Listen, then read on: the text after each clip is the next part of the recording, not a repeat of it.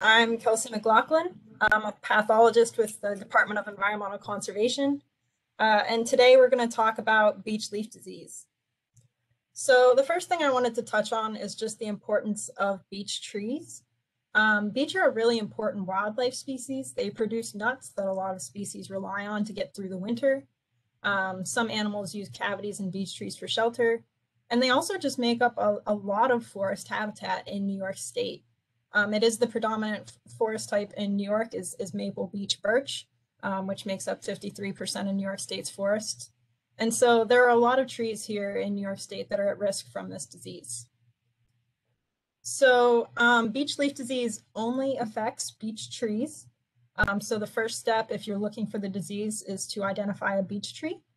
I like to start with the bark because that's usually the thing that's closest and most easily visible. So usually the trees have a smooth gray bark, like the picture on the right. It is very smooth, almost like a piece of paper, no real ridges. There are sometimes these circles where previous branches were, but overall it's very smooth, a very clear gray bark.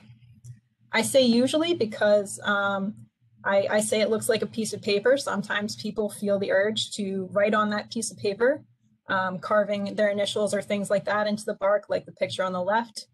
Or there is another disease called beech bark disease, which impacts beech and can cause cankering, like the picture in the center.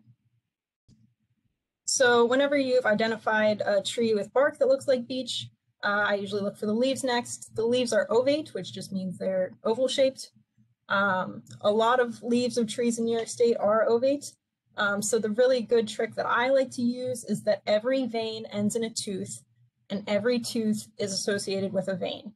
And we can see more about that in a second. Another thing is that the leaves aren't hairy or sandpapery. Some of the other trees that have ovate leaves, if you grab onto the leaf, you'll feel a little bit of texture. Beech leaves just feel like a leaf. And then also, beech trees usually aren't alone. Especially in a forested setting, they will root sprout. So where you see one beech tree, you'll usually see 10 or 20 or even a couple hundred. So here are two leaves, both are ovate. On the left, we have Eastern hop hornbeam, and on the right, we have American beech. So if you see, each of these arrows are pointing to a tooth, and then each of the lines are a vein. So with Eastern hop hornbeam, we can see that there are 4 teeth in between these 2 veins. So not every tooth is associated with a vein. On the American beech, you can clearly see that each vein ends exactly in 1 tooth. So it's a very clear, very distinct relationship. The only other lookalike tree that you might see that has this similar 1 vein with 1 tooth type of pattern is the American chestnut. But those trees, it's less of an oval-shaped leaf, it's more elongate. So a little bit of history on beech leaf disease. It was first found in Ohio in 2012, and since then it's spread across the Northeast into more than 70 counties. It affects various species of beech, including our Native American beech, as well as some other species that are planted in urban settings or arboretums. And it is currently in New York State and continuing to expand from both the West, the Southeast, and we also have some locations in central New York as well. Since this disease was just found in 2012, there's a lot that we don't know. A lot of people are researching universities, arborists, foresters, trying to figure out what exactly is going on here. What we found so far is that it's associated with a nematode, which is called Litylenchus crenatae mccannii. This is what's used in IMAP. So whenever you want to report beech leaf disease, you search for the beech leaf disease nematode or Litylenchus, and it'll pop up. This is likely not the only cause, this nematode, as these nematodes have been found in leaves that don't have symptoms. And you can see some pictures from Lynn Carta's paper here of what a nematode looks like. It's basically a microscopic worm. So the symptoms of beech leaf disease look a little bit different depending on how severe the infestation is. But overall, we've had really good success with the public identifying this disease correctly. Out of all the IMAP records that I've looked at, we've only had 1 not be beech leaf disease. So this is something that people are really good at recognizing and reporting well. So the big symptom is that there's striping on the leaves, which is most visible from the underside, and it really helps if you hold leaves up to the light. This will make those stripes kind of pop. They look darkened, they may be thickened. And then some infested leaves some infested trees, only have a few leaves that show symptoms. So you need to search really carefully throughout the canopy. This is particularly common in new areas. So if you're in a new county that's just found this year, or if you're in an area where you don't know if there's beech leaf disease, you need to make sure you're really carefully checking the trees. I've found trees that are infested where it's only 4 leaves that'll be infested out of the entire tree. So you have to really kind of very carefully search. So why hold leaves up to the light?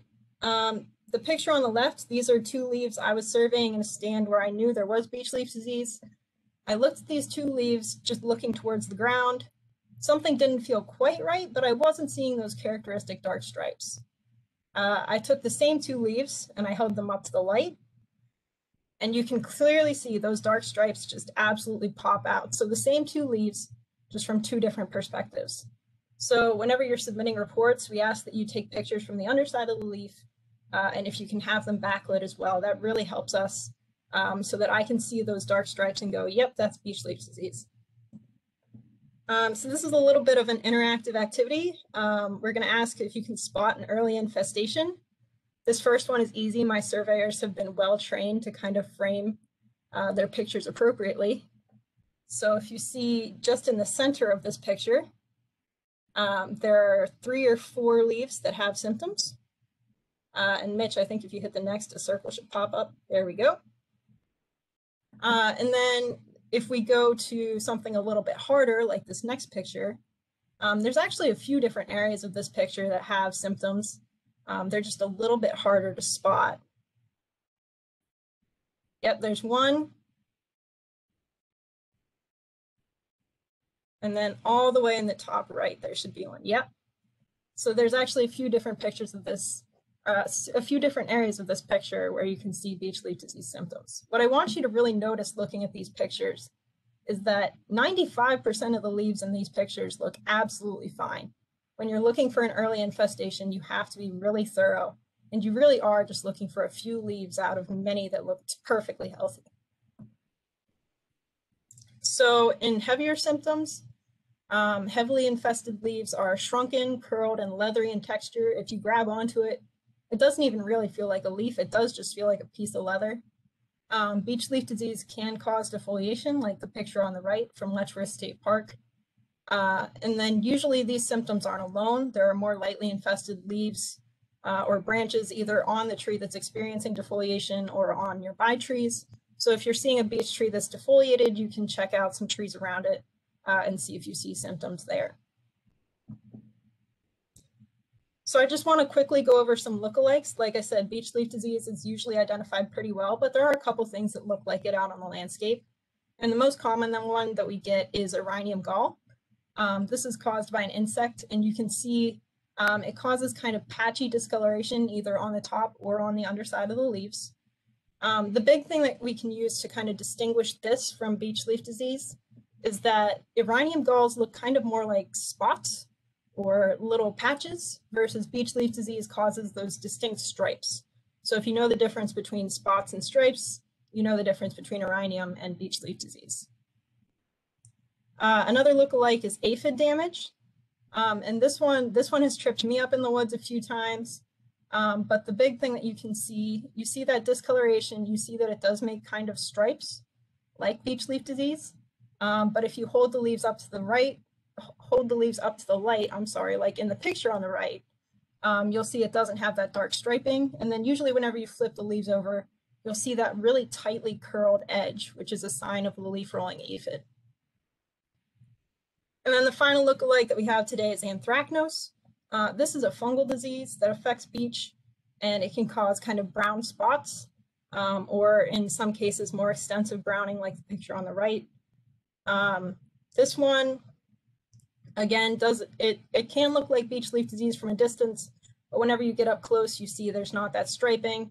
It can look like severe beech leaf disease, but you know that it doesn't have that same leathery texture. And so there's a couple different ways that you can kind of tell the difference between this and beech leaf disease.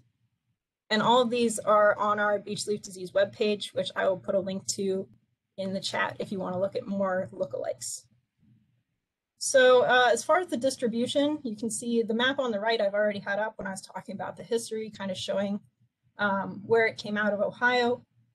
In New York State in 2018, we first discovered it in New York. We had 1 new county in Chautauqua. In 2019, we had 5 new counties. It was kind of a surprise that we found it in Suffolk County, Westchester, and Rockland counties in the southeastern part of the state, which represented a huge jump for this disease. In 2020, we had 6 new counties, and then in 2021, we have 7 new counties and counting. This includes areas in central New York. We're continuing to see expansions in the southeastern part of the state as well. And so we really need more eyes kind of out looking for this disease to help us confirm where it is. Management and prevention. I wish I had better news here. The disease is so new that we haven't really caught up to it with ways to treat it or prevent it yet. We don't even really know the full cause, so you know, it's trying to stop something that we don't fully understand. As far as kind of preventing spread, we at Forest Health treat our boots and tools with a 10% bleach solution to prevent spread of nematodes.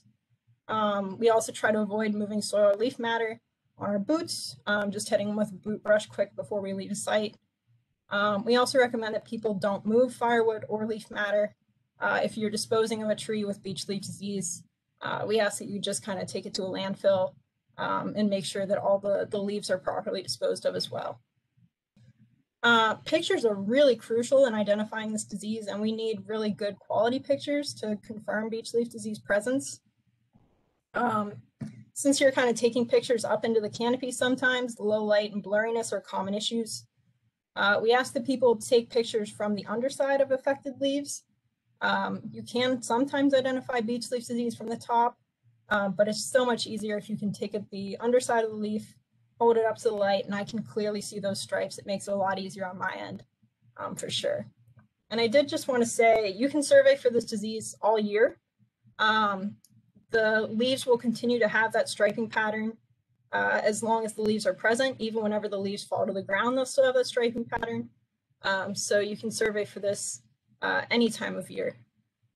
So the last slide is just some resources. Like I said, I will put the link for the beech leaf disease webpage in the chat. But this has a lot more information on where we're looking, our control efforts, how to report, and also what you can do to help. And then, like I said, it does have an extensive list of lookalikes as well. And then there's also the DEC Forest Health information line. If you have any other questions about beech leaf disease or other forest health pests, feel free to email us or give us a call. And I think that's my time. Any questions you want to answer out loud, Kelsey? So I did have a good question. Does beech leaf disease affect the bark? It's beech leaf disease, so it really only impacts the leaves that we know of at this time. The bark just stays the same. Beech bark disease does affect the bark, but that's a different disease complex. And then also I had somebody asking about Staten Island or specific locations in New York. In general, for beech leaf disease, we have a lot of IMAP reports in Western New York and a lot of IMAP reports in the lower Hudson.